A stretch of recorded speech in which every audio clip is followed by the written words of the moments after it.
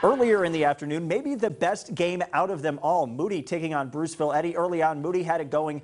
Hannah Partita up ahead to Ryli Chatham, and she does the rest, going through literally the entire defense on her way to the rim, and the easy layup for her. She had a big night. More on that later. Later in the third, Kortni Chatham dishes it to Ryli inside and just let her cook. A game-high 26 points for her, but the Eagles didn't back down in this one. In the fourth, tie ball game, Riley Rodriguez off the mark, but how about an and-one opportunity? Instead, Elena McCullough with the big-time shot there. We fast forward under 2 minutes in the fourth. Eagles down 2 now, and Emily Hill with a clutch jumper to tie things up, and we're heading to overtime. In the fifth period, 54 all. Let's set the scene. Bruceville-Eddy looking for three. Gracie Gonzalez says, take this block instead. Under 30 seconds now, Riley to Kortni, and Kortni calls game off the glass as Moody hangs on 56-54 the final.